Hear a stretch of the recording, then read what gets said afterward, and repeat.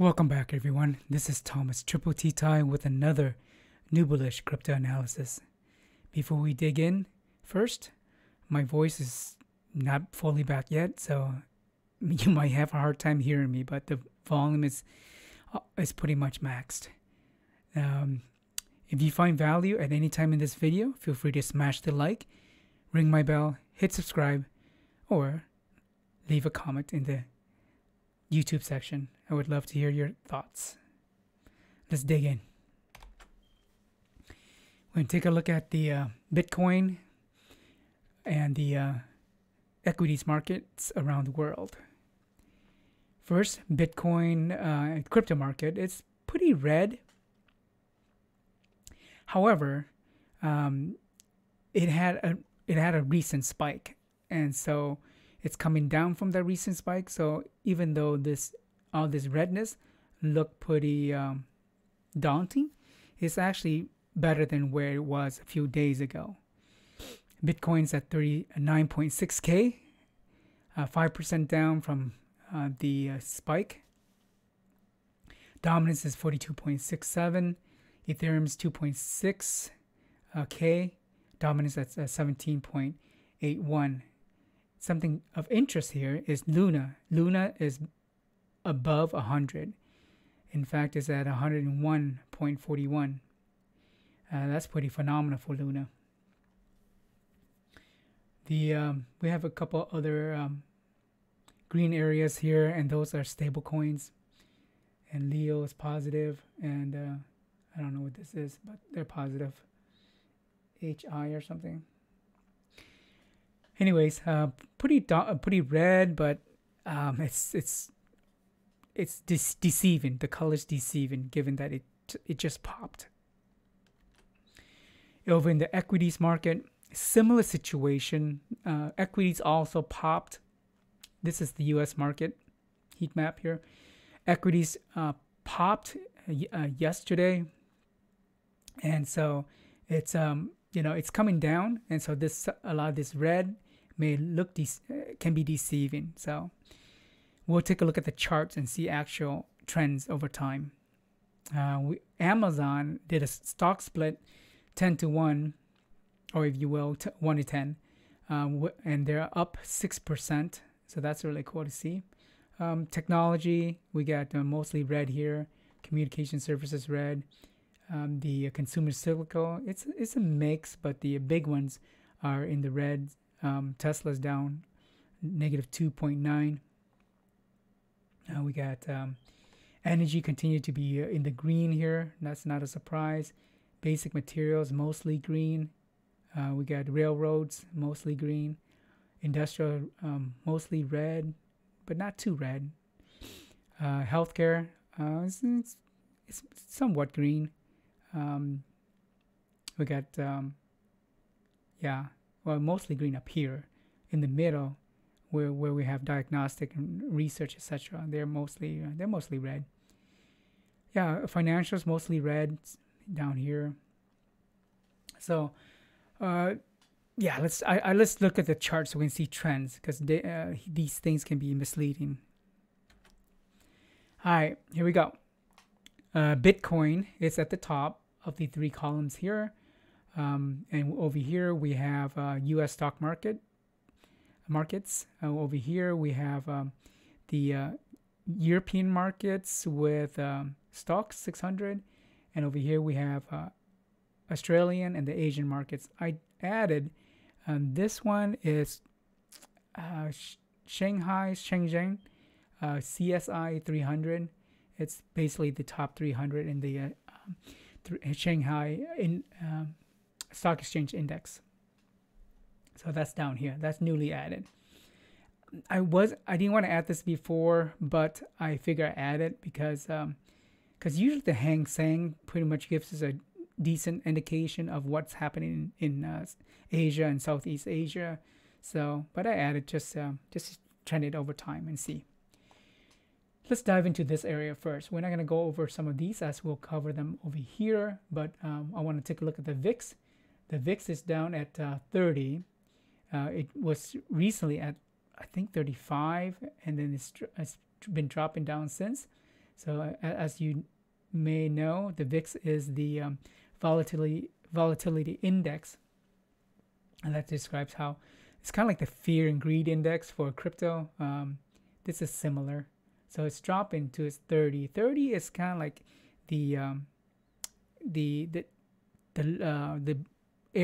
target area where it's starting to creep in the high area. It's kind of like the baseline for the high area. So it's dropped back to the 30. 30 here is currently at 30.69, and that's down from, let me look here. Gotta get close. And that's down negative 5.42%. Negative 5.42%. We'll skip DXY because we'll cover that over here. You can see Apple, Tesla, Netflix all down here. U.S. oil is coming down, and this mixed news about oil. It's down currently at 105. It was recently high in the in the 120, 130s. So that's good to see. There were mixed news about Saudi Arabia pumping out more oil, and then they decided not to. And there's work in progress with Venezuela, trying to maybe undo some of the sanctions that the West placed on them, mainly the U.S., in exchange for pumping out more oil. And so prices coming down, and that's good. That's good for the market. Gold is up. It's at 1,900, and I gotta get closer again. 1,995. That's a 0.22% increase day over day. Silver is also up, and that's at 25.90, and that's up almost half a point. So that's pretty much tells me there's still some movement towards risk off, towards gold and silver. I mainly look at gold though. Let's look at the USD. Euro pair with USD, that's down. Pound versus USD, that's also down. And you got the USD pair with the yen, and then that's up. So, and that means that so the dollar is strong against the yen, and if you when you look at pairs, it's like a fraction. So if euro is on top and you have USD at the bottom, and the whole fraction is going down, that means that the number on the bottom has to increase for the whole fraction to go down. So dollar is strong in all three of these pairings.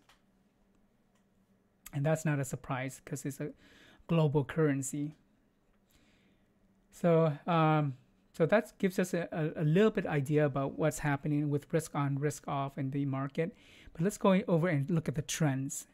Here you see Bitcoin yesterday topped out at roughly 42.4. It pumped right here. There were multiple 30-minute or 1 hour candles here that pumped it all the way up. And that might have had to do with a leaked, if you will, not quite, an early post from Janet Yellen on the website that gave it a bullish indication of President Biden's executive order, and it was very bullish for Bitcoin or crypto in general. So price pumped up and it rounded off. No surprise, it dropped down. But what's interesting here is it dropped down and put in a higher low. And I've mentioned this in the past on my daily chart for Bitcoin. It's put in higher lows every time it pumps up and comes back down. So that's, even though it comes down almost just as hard, the fact that it's put in higher lows is somewhat bullish. So that's quite interesting to see.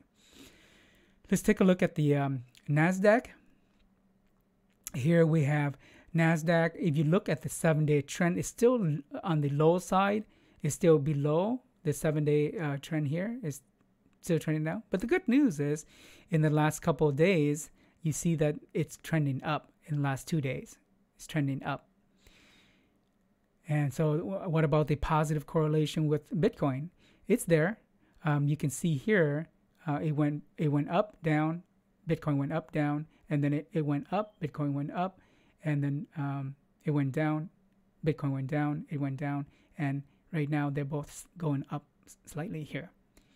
Similar chart as the S&P 500. I won't go through that because it looks almost identical. So positive correlation with Bitcoin is holding here as well. For the Dow, we have a 2-day trend up. It also trended down and went back up, similar to the other two indexes here. For the Dixie, you can see here negative correlation with Bitcoin is holding mostly. Bitcoin went up, Dixie went down. Dixie went slightly up here, right there, and Bitcoin went down. And then now, this is the interesting part, Dixie is going up while Bitcoin is going up.